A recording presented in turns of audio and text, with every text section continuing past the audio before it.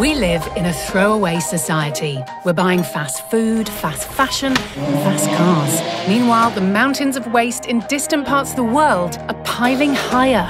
Today, the number of end-of-life tyres has reached 1.6 billion worldwide.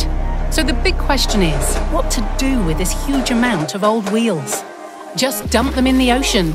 That was the clever idea of scientists back in the 1970s. The result was a disaster for the environment. These days, we recycle roughly 70% of old tyres.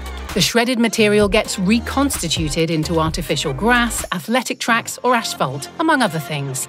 But the rest is burned as fuel in cement plants, which is a tremendous waste of precious raw materials. Together with the Swedish startup Enviro, we plan to go one step further and break the worn tyres down into their basic elements. The technology is called pyrolysis. Using high temperatures, the shredded tyres are reprocessed into carbon black, gas, steel and oil, thereby recycling 100% of the valuable raw materials.